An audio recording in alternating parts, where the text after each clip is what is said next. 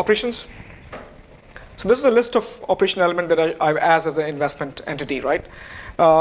So for example, the custodian. So I was in the process of looking into some of the criteria that I'm going to look at all the custodians, and I stopped for a reason. I'll explain that in a minute.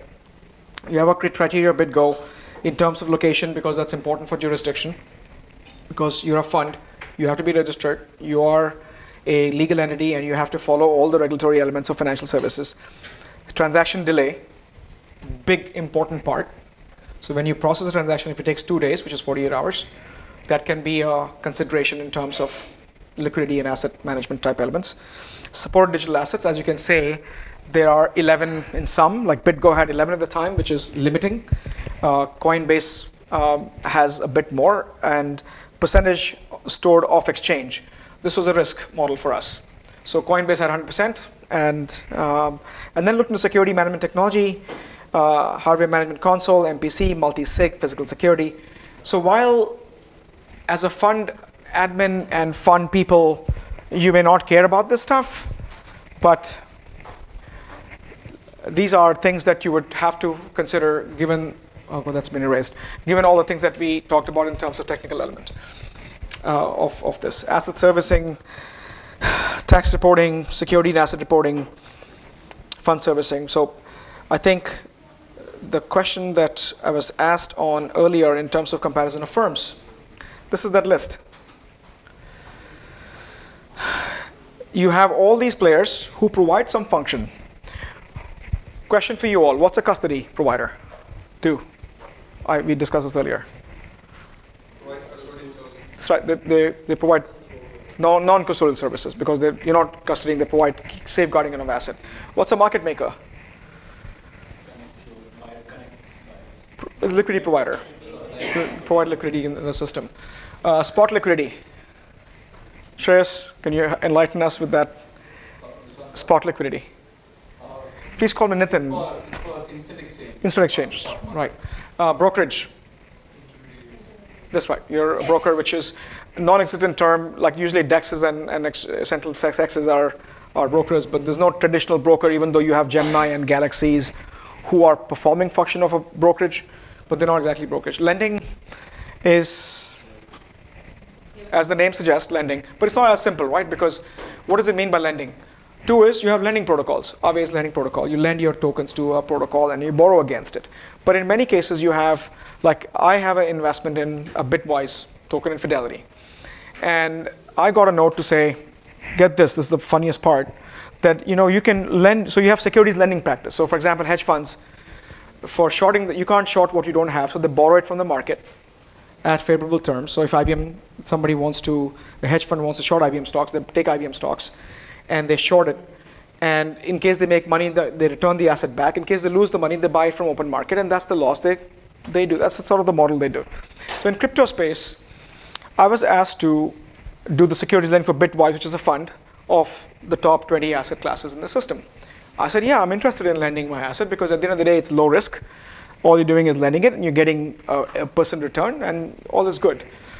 Except that they sent me 35 pages to sign and fax, giving them the consent for them to use my asset. Can you see the irony in this situation? That you're dealing with a digital ecosystem where I can lend my security or my token to a protocol with a click, and now I have to download 35 pages, sign it, and fax it, or even mail it to them. And I said, man, this is the deal breaker for me.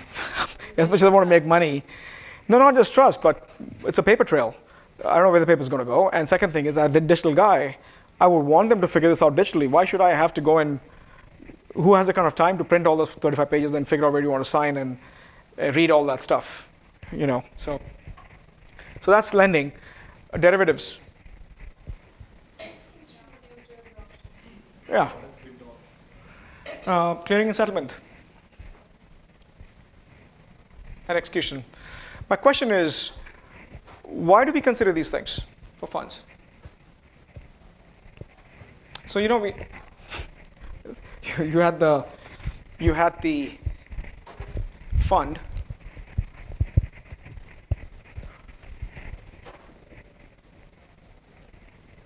You have advisor, admin, and management. Right. Sort of three swim lanes, and they do their own little thing. They get their own sort of fees in this structure. Why do these entities have to worry about these characteristics? And in traditional sense, it makes sense. But I would like you to think in terms of challenges with digital assets. So look, we're not reinventing the market structure. It exists. It's been happening for 30 plus years. So I'm not going to ask you what is a clearing settlement function. What I would like you to think in your mind is, as I have these check boxes and those things, to me it's a selection criteria. When I'm doing this, I'm realizing as I pick my partners, do I put all my eggs in one basket? Or do I find the best of breed solution, which gives me a better ecosystem? But in that case, I have to have a much more robust communication mechanism so I can execute these trades in the right way and have the scale, have the volume.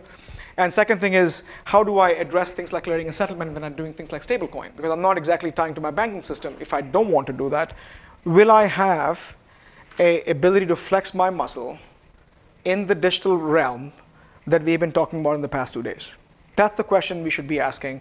And as you can see, a lot of red axis is an opportunity for us, for you all in this space. Those red axes indicate the fact that I have backed and I've worked with backed. They do custody, there is settlement. So have you heard of backed, by the way? Have you heard of backed?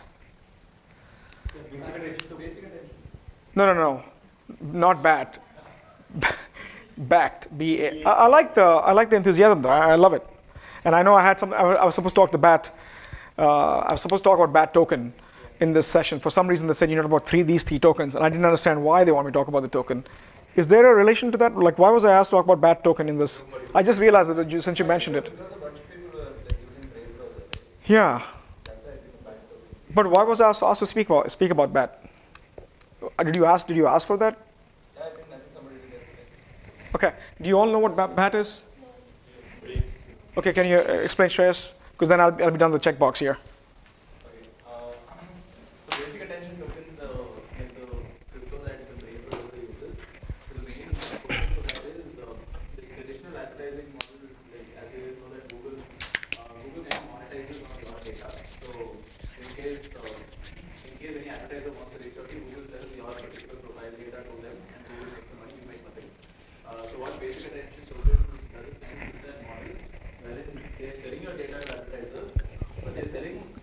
But a percentage of that sale actually comes to you in terms of the basic attention token. So every single time you serve an ad, or every single time you serve a particular notification on the Brave browser, you get that token. Right. So you're getting paid for your attention, which is again the whole sense of ownership economy is you own that data and you choose to monetize that data on that ecosystem around it. Thank you, Shreyas. For some reason, it asked me to. I just realized that I'm supposed to talk about it till you mentioned BAT. And I was looking at more as backed, B-A-K-K-T. First one here. Yeah. So it is a enterprise project between Microsoft, E&Y, back in the day, and ICE, which is the company behind New York Stock Exchange. It's an independent company now, and they are trying to just imagine this whole element. How many of you are actually Gen Z in this room? Like super young people? Man. Who's proud Gen Z? So how proud are you of being a Gen Z? Huh? Very. So tell me more as to how would you, this is great. Tell me more about how you envision the future payment infrastructure. So I'm going to tell you a story. Tell me if that resonates with you. So for example, like my son doesn't believe in banks. And he's 17, so I don't know whatever your age is. So this guy, so we look into this and saying, what does the future of payment look like? So he has a synthetic security, let's say $1 worth of Tesla stock. He would have a normal payment instrument of US dollar. He would have a stable coin in his ecosystem. He would have a Ethereum and Bitcoin and some NFTs because he's a gamer. He has all this in his wallet. He goes to buy coffee and he says, you know what, I don't like Tesla today. So I'm going to use Tesla to buy coffee. That scenario, basically using all these things of value you have interchangeably, which means that you don't want to have a brokerage account with the investment firm and figure out how do you liquidate that. You don't want to have just payment instrument or crypto, and it gets too complicated. So like, I want to have one wallet. I want to use for whatever the hell I want to use these assets for, because they all have something of value. But behind the scenes, the company should enable the swim lanes infrastructure for you, that if you're using Tesla stock to buy coffee, converting a security into a payment instrument and paying for it in cash and handling all the complexity behind the scenes is what is the expectation from your generation. Does that resonate with you? Very much. So I have a younger brother, and we kind of come from the same. So we basically don't believe in doing something that's very redundant. We want to do something. Oh boy, you're in India, and that's going to be very hard. So I am not really in the attention span. Like we want to just do things that we think about it. We believe, like how you say about Tesla stock. So we just want to, like, we have an idea in our head. No, I don't think I'll be able to put across my point right now. No, go for it. Go for it. It's okay. Articulate it. If you're a proud Gen Z, you got to hold an honor. Come on. You're representing your whole generation in this classroom.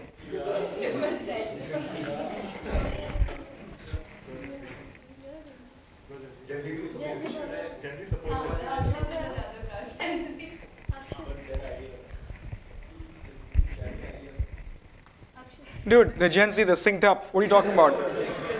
They're doing this download in real time.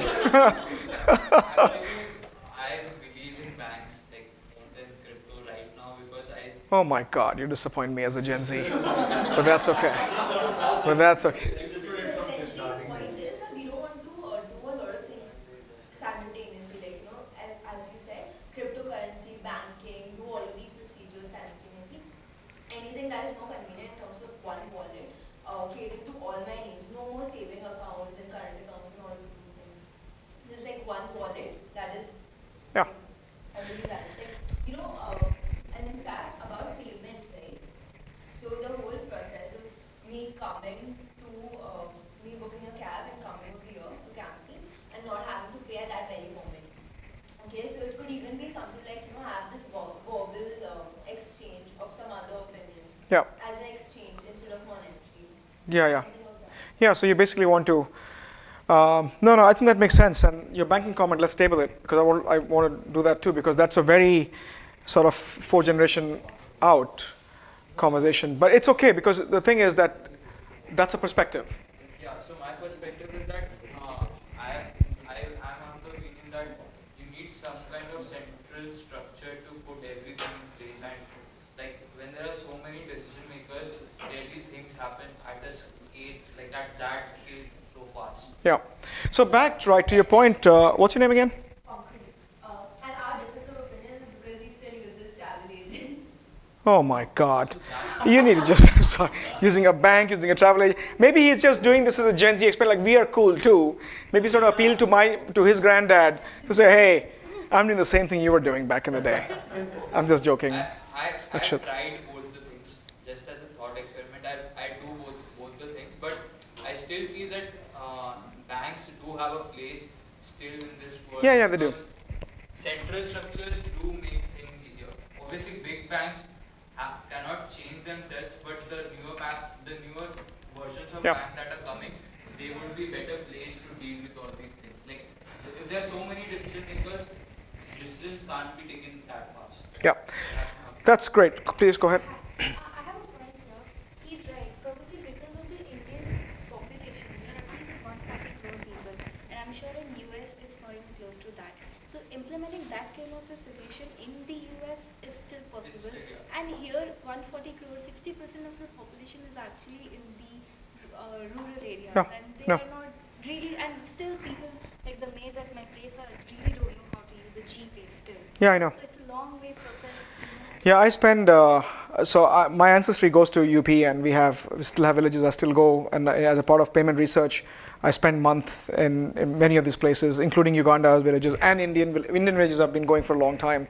So I completely understand that point of view, that in many cases it's easy to just go to a bank and take a passbook and do these things, because there's a digital penetration problem that while people may have cell phones, right, and there's the question I actually raised to many of the international, because they're looking at M-Pesa like, look, India can do that too.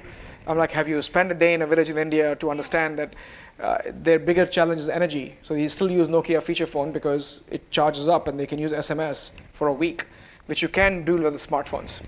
So if you go to many rural villages, still energy is an hour a day concern.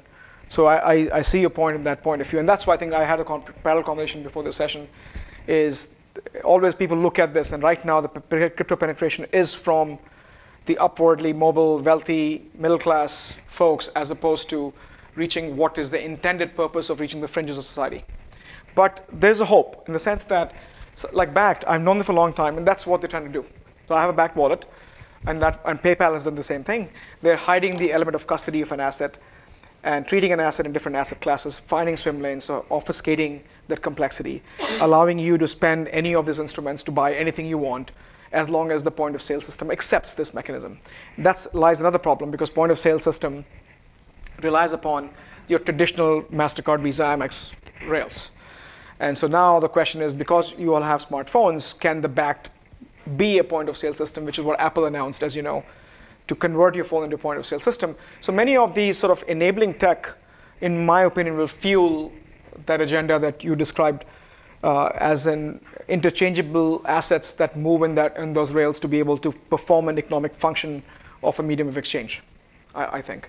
So I think we're well on that path. And if you look at like BitGo, Bitfinex, these are companies, and I actually work with.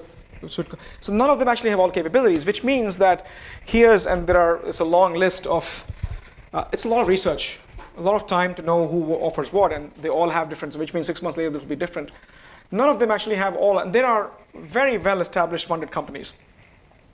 So the question is, as I'm looking at fund admin, I have to not only look at things like custody, liquidity, ability for me to exchange, these are all functions, which means that on a day-to-day basis, if I choose to buy and sell an asset, I cannot rely upon a 2-day, which is the traditional financial market structure, for things to settle.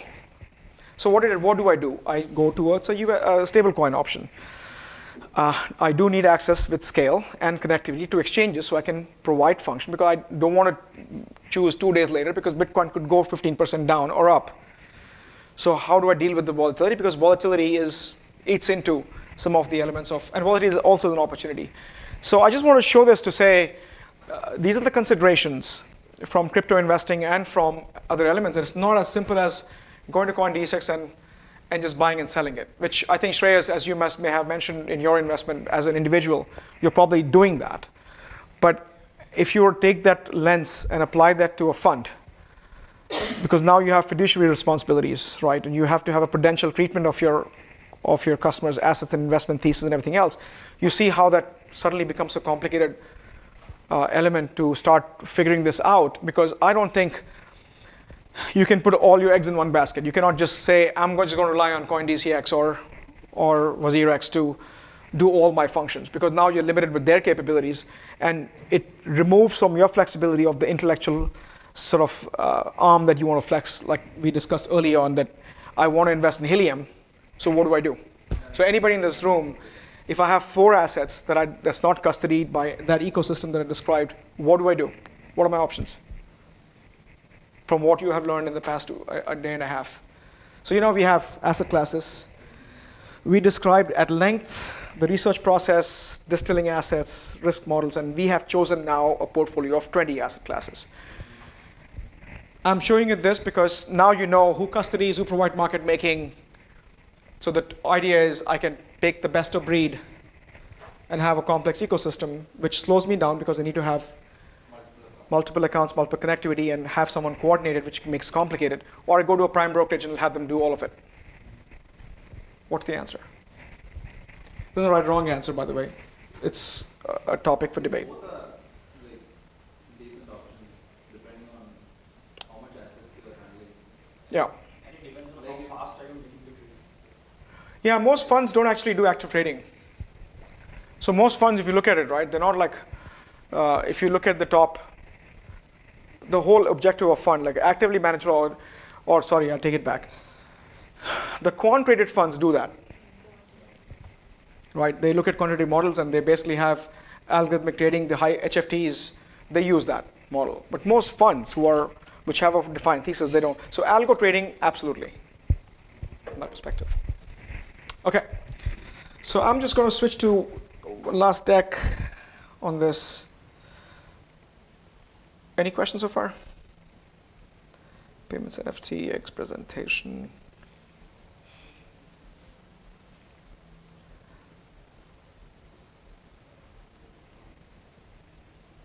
Okay, so let me go to this.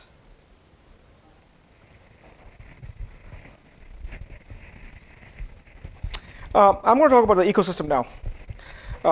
And then we'll stop for the assignment and discuss as to what we discuss, and I'll have an open chat.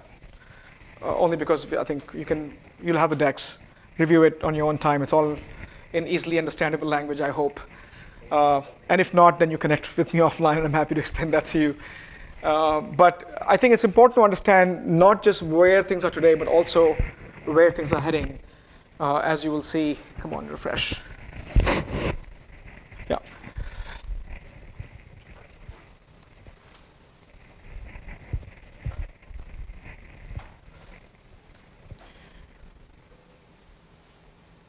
So we're going to talk about, when I say customer, so this is basically what we did was prepared this for a detailed briefing for many of our clients. So these are the topics that we generally discuss. This was kicked out because it's just too long and we had only 10 hours. It looked into product and services, looked into digital asset types, which we discussed the previous section. But we've been discussing this for 2 days in terms of layers and everything else. And then we look into customer types. And customer types basically is the area that we look into who are the ecosystem players in this case. So I think we discussed this early on in the spreadsheet that I had into what's the risk model framework. So when you look at risk, and we will not talk about this in detail, you need to consider these things. Reputation risk. There are many founders of crypto. How many of you heard of Quadriga? So Quadriga was a fund, crypto fund, or a blockchain project in Canada. The founder came to India, and apparently he died, or he produced a death certificate. And then he had the keys to about $155 million worth of crypto assets. So now people who invest in that fund are wondering what happened to this guy. He suddenly moved away, and he died. So that his wife produced those. But then they found a transaction a month later with his keys. So that became a huge. So there was a CFO of that company who was running a fund. So when I talk about the qualitative elements of after doing all the data-related work, who's the founder, that's what I mean by reputation risk. So if I find something who's shady or who has a checkered past, look, everybody has a lawsuit on them in crypto space. But some of them are valid, some of them are not. But if you have a fraud case, let's look into reputation. You have credit risk, operational risk.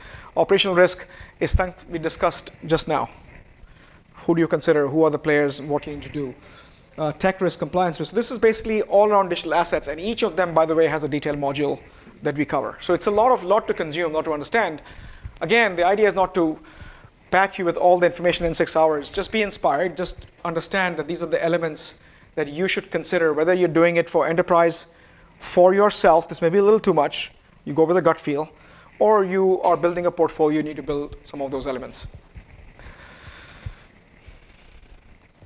And so in many cases, this is an important part of legal structure. Again, we'll not spend the time. DAOs are legal entities. Are DAOs legal? Who said that? It's true, they're not illegal. But can they be a legal entity? So legal entity, for example, can do a few things because they're legal entities, right? Enter into a contract, be held accountable, contribute to political, because they're an entity, and they can exercise free speech, so to speak. Yes. So Wyoming has a legal entity. So get this ecosystem building, right? We work with Wyoming, and as a entity that defines the reg and comp framework for them. And they had this SPDIs, special purpose depository institutions. So they legalized the ability for you to create a bank, crypto bank, without the FDIC insurance, which frees up a lot of requirements from that perspective. And that basically is meant for crypto industry only.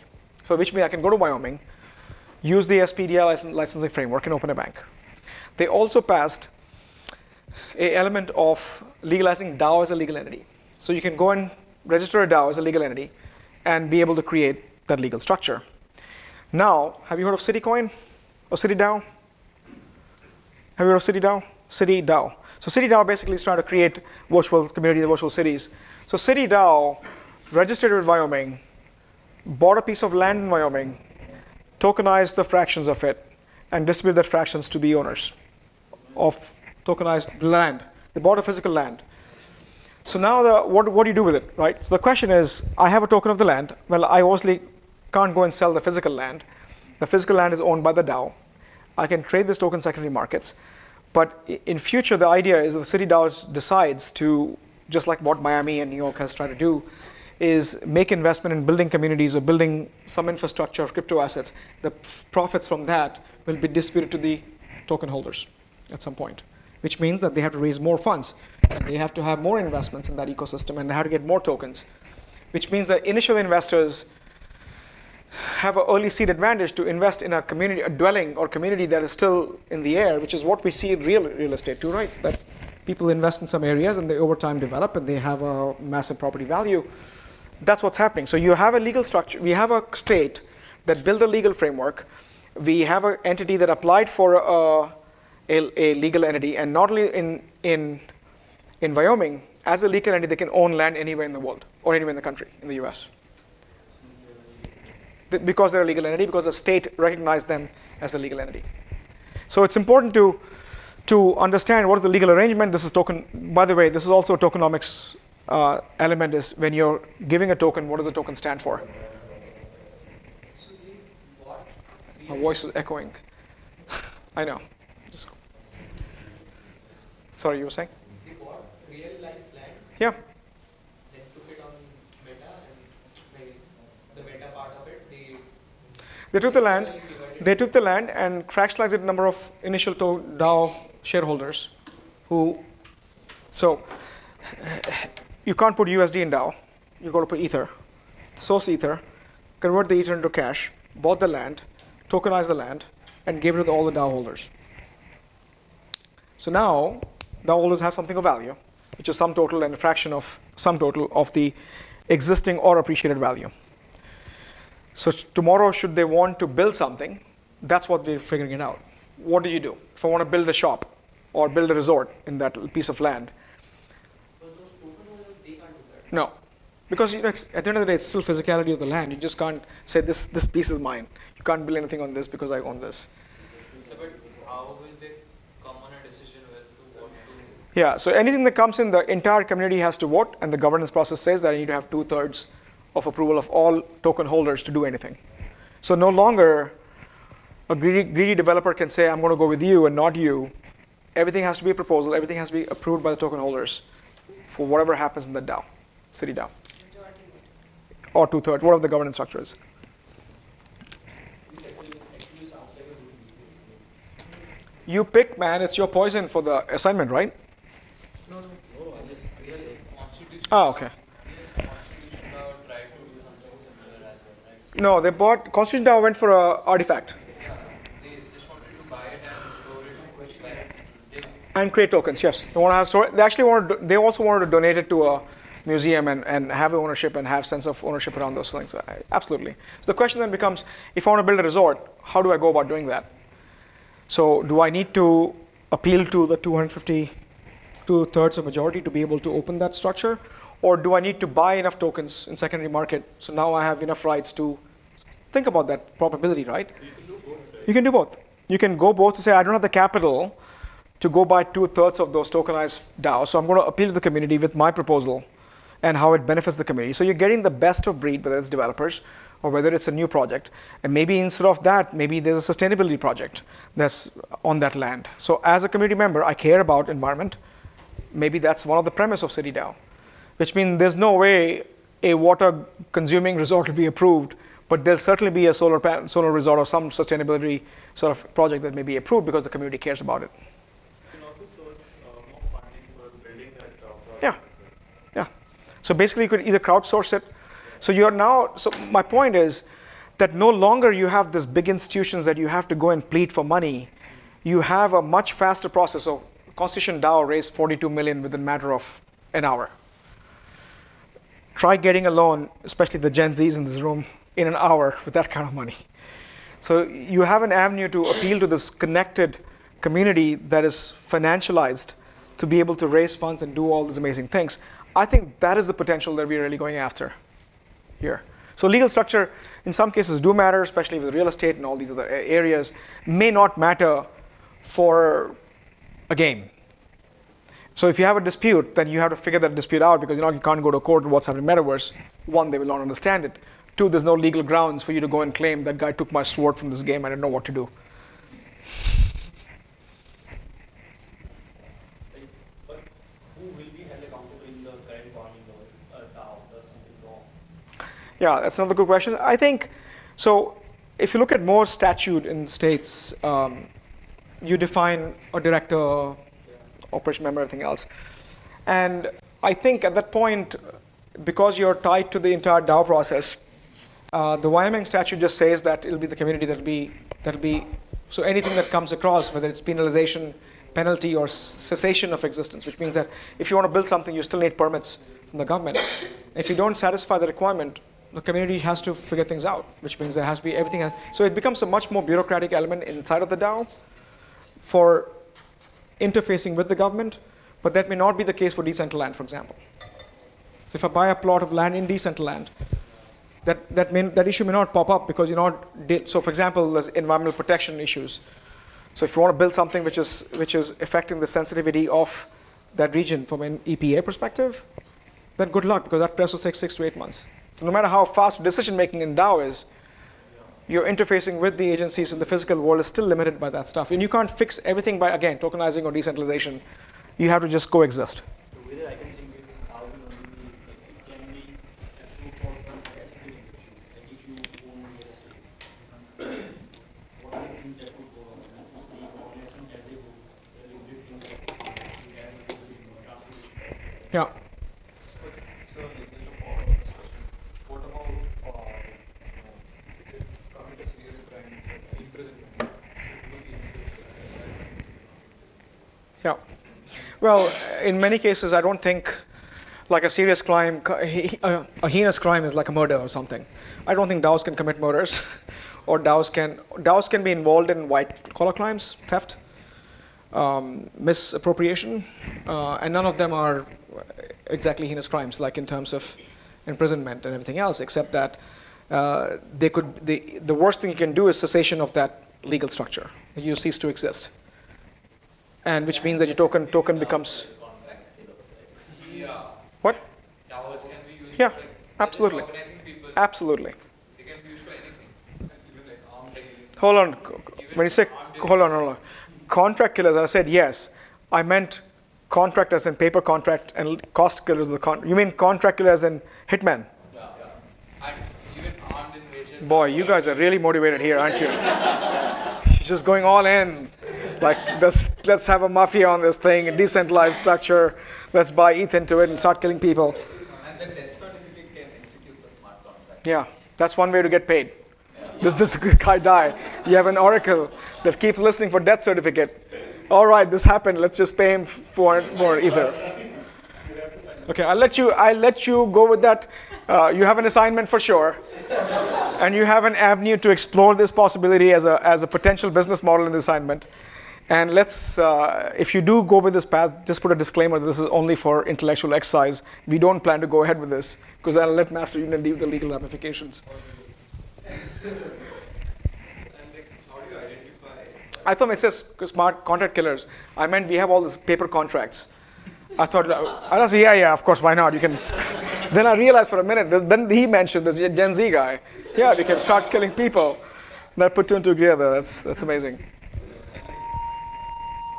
And how do you identify, like, suppose in a DAO has committed some white-collar crime. So how do you identify the wrongdoers? Is it possible? Like, because, again, there would be some members who would not have given their Consent. Yeah, so I think two things there. One is there's a decision making in terms of consent, and that consent goes into the next step of the business process. Like smart contract basically commits that into which decision has made. The same thing with Constitution DAO. Constitution DAO aspired to auction for a US Constitution. It didn't materialize, so they were unsuccessful in the premise of their own origination. So they had a choice. I'll return your money back, or we'll keep it in this pool for other projects. And a lot of people took the money out. But people I know who took the money out, they regretted it because they said, for us, just keeping the money, just like a first 8 bit pixel is costing them $9 million. They said we just wanted to keep our ETH in the DAO because that was first of a kind, and just keeping it in the DAO would give us a sense of pride. So in this case, I think they had a choice in terms of what happens, which means that if you don't believe in that system anymore, because everything is community driven, hence the meme, hence my social intelligence index is the fact that you can leave the DAO if you don't believe in its core mission. So if I don't believe in that contract killing should be legalized sport, then I should be able to exit the DAO and let people who are interested in pursuing that business go pursue it. So these are the customer type. These are the ecosystem players. We know what custodians are. We know exchanges are. What's a OTC trading and over the counter? But what is it in crypto world? Yeah, so that means that, so who are the other participants in over the counter business? Yeah, because miners actually have the asset, right? They're mining it. So instead of going through a whole ecosystem, that you can just plug them into OCD desk, and they can just send it through the OTC desks to the demand and fulfill the demand that's coming from the individual investors. Repeat that again? Is there a reason why you have used half? Is it to represent something or? No. I see what you're saying. No, it just. Yeah. Was it a glitch also? I don't know what it is. It's unintentional. I didn't care for the art on that. We just went with the content. But that's a good observation. I'm glad you're paying attention. That's the positive side of the whole thing. Investment funds, I discussed this pretty much half morning. Lenders, administrators, key management is a big piece of this whole. So these are all ecosystem evolving around crypto. And while some of them may seem and be like the existing models, they do have a different lens. So Fireblock as a custodian is different from Bank of New York Mellon, which does the custody of securities. And they do custody, which means that they're not a financial institution, or they don't want to be a financial institution, though they have acquired a firm which is a financial institution recently. They have acquired a stablecoin company from that perspective, but they're not. And so that's a key distinction in terms of, because you're not actually holding an asset, you're holding a claim to the asset, they have the ability to, so they don't view themselves as a financial institution from that perspective. We have DAO, gambling and gaming. I don't intend to mix them both, but they are separate ventures. Are some of the biggest consumers of this ATMs. Interesting. Any comments on ATMs? Have you heard of crypto ATMs? Have you used any one of them? Yeah. And any thoughts? It's big. It's really big. And I didn't know this until I actually had to research for a call as to where crypto ATM is. There used to be a company called a Kimchi Premium. Have you heard of Kimchi Premium? Anyone? So most countries have capital controls. Sorry, you had a question? Yeah, because Kimchi is South Korean thing. And basically Kimchi Premium was that you would have asset valued more in South Korea than any other part of the world because of the valuation of won, which is their currency, and their demand because they wanted to go into, we think Indian rupees are valued in too many zeros. If you look at Vietnamese dong, it's in much more zeros after, aside it. And so Koreans are willing to pay more, so they would fly into, and you have capital controls. So you can't take $1 million and go convert into cryptos in many of these countries. India has $1 million per person per year. You can take $1 million out of the country, which is pretty decent, pretty good. Some countries don't have that. Like China, is impossible to take money out of China. Maybe like 10, 30K or whatever, which is not a lot if you're an investment entity. So Kimchi Premium was the fact that Koreans would take $9,999 US worth of Korean wons, go into Hong Kong, use that, convert Bitcoin, and keep making the trips, And they were willing to pay a higher premium because they were trying to use it as a store of value. And so that's called kimchi premium because they would pay a higher fee for, have you heard of the term arbitrage, which is, so that was used a lot in that context. Of course, over time, efficient market hypothesis will say that things will balance out because there'll be more, market will resolve itself. So ATMs are interesting because ATMs are meant, just like Coinbase brought democratized crypto, or WazirX, everybody has an account and they can do it. ATMs made it easier for many of the entities to be able to simply convert their cash into tokens. And I've dealt with at least 30, 35 different ATMs. I, again, do experiments. My first ATM, believe it or not, can anyone guess which country? This is in 2015. Uruguay, of all places. Taxis were accepting Bitcoin in 2015 in Uruguay. And I was like, how the hell is that even possible? Like, how do you do that infrastructure? Because all they did was they had wallets, and you had a wallet, and you just put the cash and yeah, just scan your QR code, put the money, and the transaction goes through and says, and you have this is peer-to-peer, not even going through exchange. I thought the same thing too, because why do you hell you need an ATM when you're doing a digital transaction? Apparently, there is a lot of pedestrian traffic in a lot of these places who would like to get into the space, and that's the market they're going after. There are like four. It's more like a marketing activity than like. It is. Like CoinMe in the US had this in all Walmarts. Oh, we do crypto. And I went through the process. It's the worst process design on this planet. I went and bought crypto. They check all. Then you want me to go to the website and then do all my KYC. Then I had to call somebody to say, hey, I'm like, which world do people live in? Like, why you want me to sign a form, make a phone call? I'm like, this is just too antiquated system. And I had just done the $10 experiment. Like, it's easy to let $10 go than spend like an hour and a half. And it took them 3 days because they weren't available. They're 9 to 5. They had 9 to 5. I'm like, this is just getting better and better. But on the marketing statement they have. But to your point, there are many countries, many economies that the crypto ATMs have done really, really well. Because you're cash-heavy economies, it makes it easier. Like Bulgaria, I was in Bulgaria, and I thought it was an easy way for people to just go and just scan any excess cash, put in there and scan your. Of course, many of them are now being banned because one way to clean your money.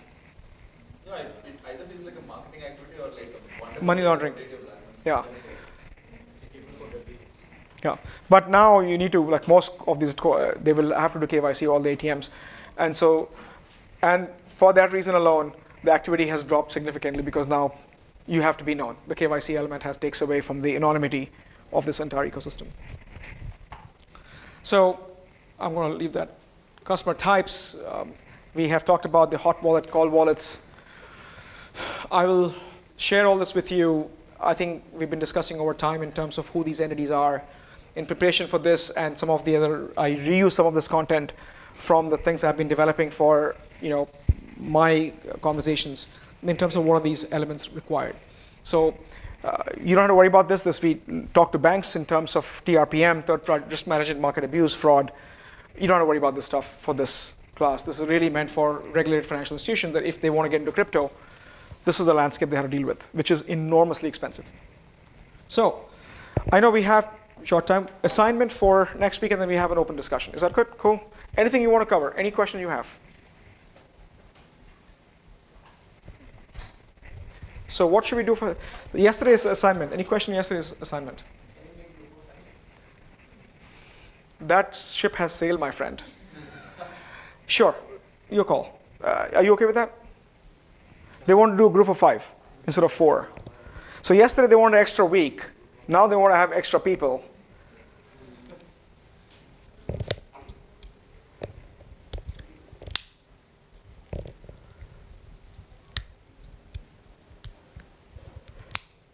So the assignment for the second assignment today is we dealt with crypto. So I want you to come up and don't use mine because someone took pictures. I would like you to first come up with a crypto investment thesis.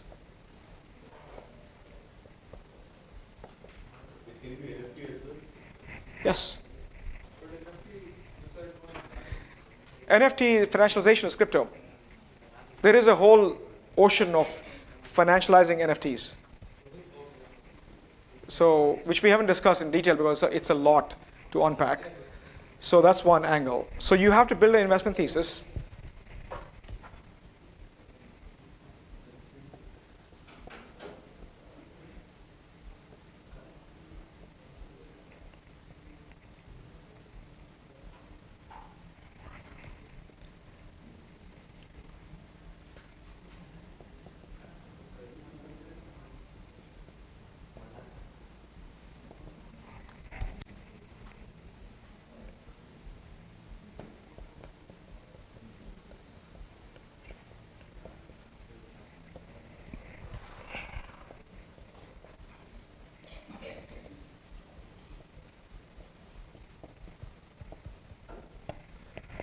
Okay.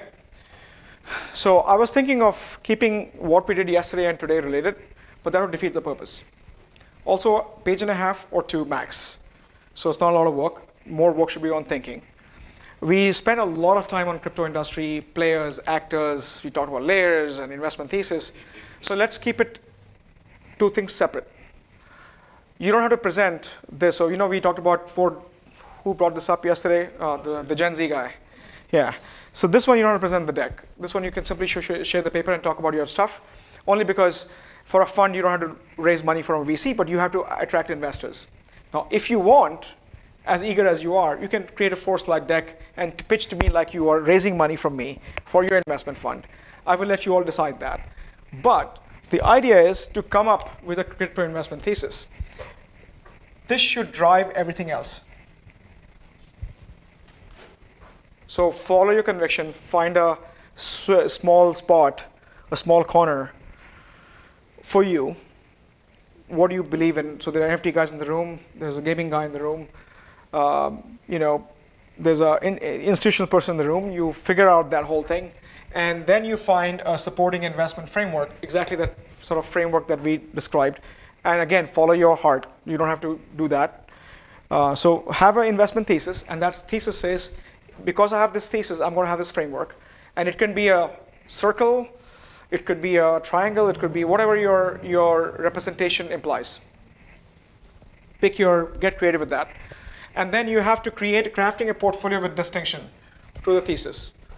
So if your thesis says, I'm going to do NFTs and it's great, and you have BTC and ETH, well, I will question that because that's not in alignment with your thesis, because the majority of the discussion we had today was around that fund.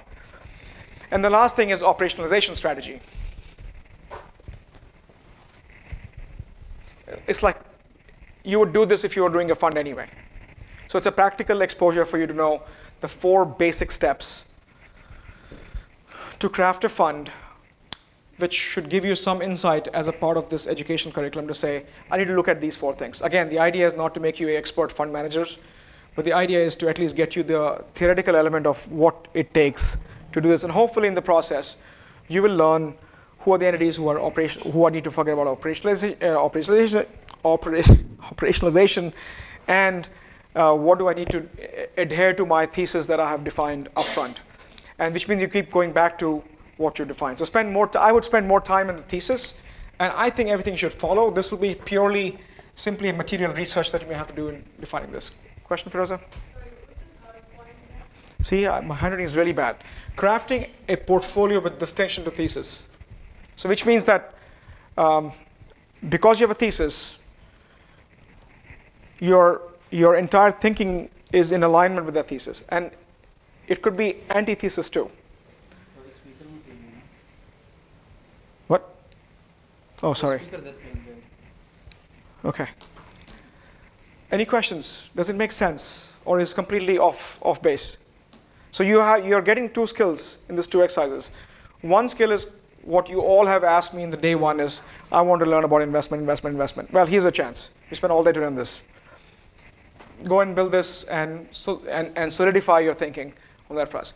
Yesterday's exercise was around blockchain and around token economic systems.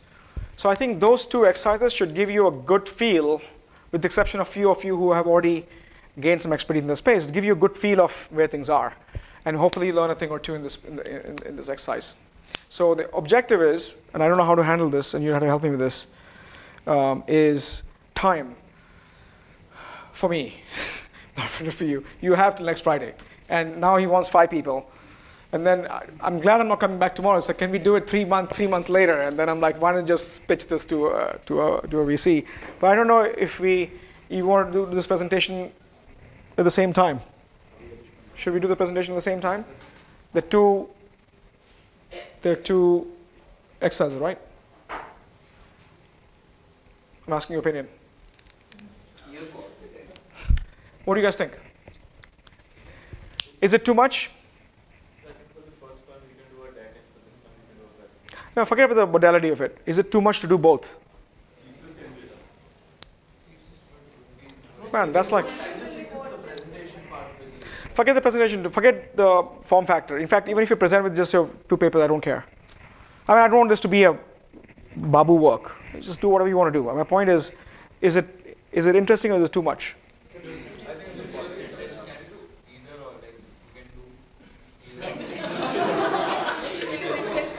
You know, he's not representing you people well. You know, that's why we said the Gen Zs are lazy. That's the comment. I'm using a bank, I'm a travel agent. Can I do only one of those? And he wanted to present yesterday. And he wanted to present yesterday. He brought it all. But you tell me, or should I give you a choice architecture to pick one of the 2? Look, you're going to benefit from this, not me. So you have to pick your poison. I think we can give each group 3 to 4 minutes and we can present which one we want. Good idea. I like that. So you have 2 assignments to deliver. Just pick one of the 2 for presentation. So we're not dealing with all the other stuff around it. And I'm assuming all the material of all will be available to all of them? Their homeworks? No, it won't be. Then you'll have to upload it on Google Drive or something. Yeah, I mean, look, it's a collective learning. And it's only 2 pages, which means if you have 4 groups, it'll take you like 30 minutes to catch up with everybody else's thinking. Yeah? Okay, good. So do both, 1.5 pages. If you do 1 page, I don't care. There's no page limitation. Not more than 2. And you can choose PowerPoint or whatever you want to choose. In fact, you can just come on camera and just talk about it. That's fine too, as long as you can be articulate so people can understand you. Present 1, but do both. We good? Okay. So that's out of the way. So what's the final number of members in a group? Yes. That's another question I have. Is 4 okay? I think 5 is too much. You're the one who asked for 5, and I was saying 4 is enough. Here we had a group of 2 and 3. So 4 or 5. if you have 2 and 3, then merge. And then you have to present the PowerPoint. Just joking. No, I'm just joking. Like 4 or 5. Yeah, 4 to 5. Pick your thing. Which means what? No, we're not going to make it more complicated than that. That's it. You can pick 4 or 5. Choose your partnerships. Do both. Present 1 next Friday.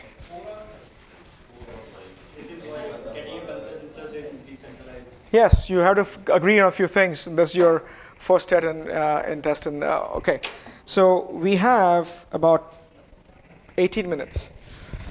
And I want to leave this open for feedback. Did it make sense? You will never get this 12 hours back for your life. Any feedback for me? Any questions for me? Anything that you want to communicate? Including the Gen Zs, the critique is completely acceptable from both of you. But again, let's leave this 18 minutes to just have a conversation. And I don't want to keep going through PowerPoint and PowerPoint. We have enough of that.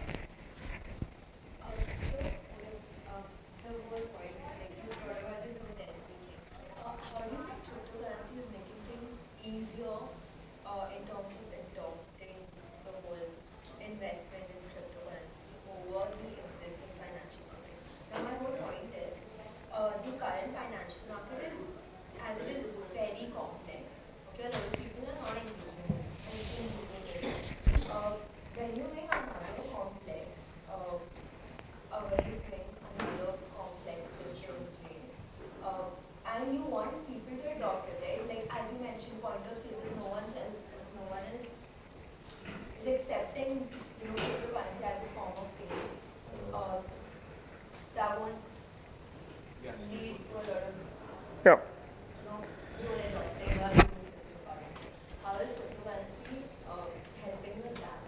Yeah, no, it's a loaded question. Let me address a few things. You're absolutely right. The existing financial market infrastructure is enormously complicated and laden with terminology and verbiage which no one understands, and that's why banking is boring and no one wants to do it. And I see a hope with NFT marketplace to simplify those elements. So I mentioned this yesterday, nobody wants to bank, but we all have our sports and music and whatever we love, and we want to take that. And financialization of those NFTs leading one way to invest in asset classes that traditionally have not been easily done. So ability for me to invest in a Picasso is not, because it's way above my range of investment element for investing in art, but I do like to go into Masterworks and buy a small piece for $1,000, for example. So I see a lot of hope in that. Second thing is this normal distinction between securities, derivatives, options, different asset classes the industry sees it. Cryptocurrencies in many cases obliterates that whole element because now you just own a token.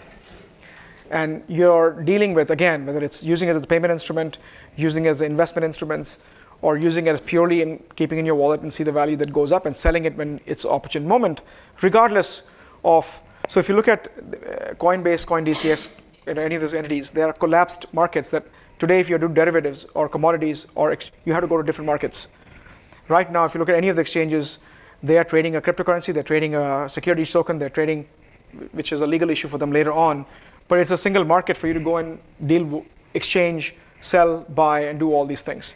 To me, it's one of the appeal of the crypto market infrastructure that obliterates these swim lanes and different distinctions and simply deals with buying and selling and participating in that ecosystem. Which means that if you don't have money, it's another avenue for this, you can go and earn that in other avenues. Like Gitcoin, you can take your talent, earn Ether, and bring Ether to this ecosystem and do what you want to do with it.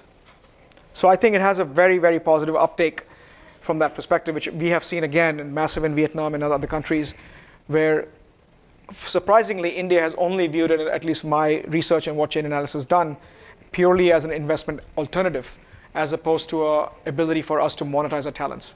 And Philippines and Vietnam has done a much better job only because there's a need. We are better off than them, and the West has done the piss poor job, except talking big and raising money.